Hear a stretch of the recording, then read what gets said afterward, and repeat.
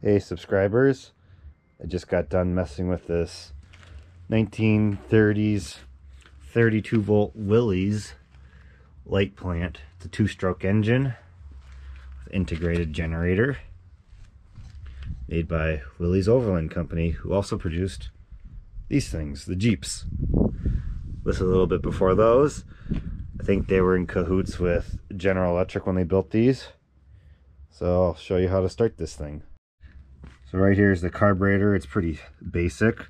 Got a needle valve and a choke. This is to start down there and run up there. It's already warm, so I'm going to leave it in the run position.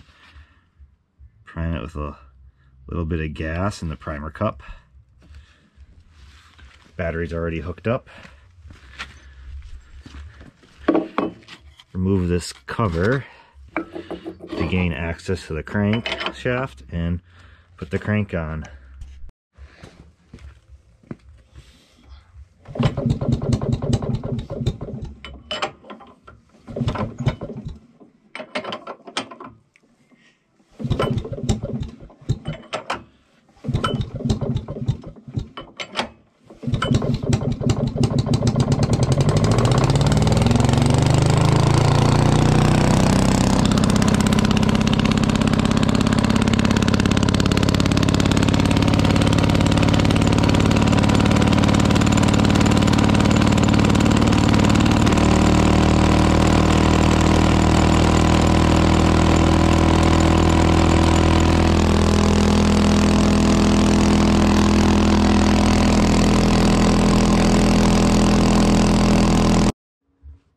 Nothing super exciting to show you while it's running.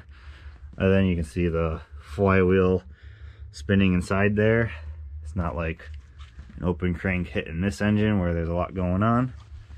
But it's just a neat piece of history, and it ties my antique engine and Willys Jeep collection together. So if you enjoyed this video, be sure to like and subscribe down below, and I'll catch you later.